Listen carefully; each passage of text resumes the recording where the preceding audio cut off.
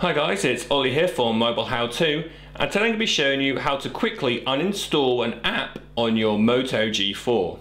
Now before we start, we should mention that any of the apps that come as standard on your phone, e.g. Chrome, camera, photos, none of them can actually be uninstalled.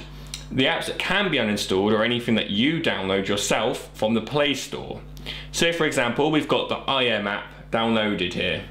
If I long press it, so hold my finger and press it in for a few seconds, this menu appears.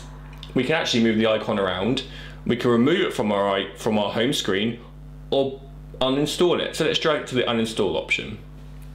You'll now get a confirmation screen, press OK, and a little notification to say the uninstall is finished. That's all for today's tutorial. For more content like this, stay tuned to our YouTube channel or head across to mobilehowto.co.uk. Thanks!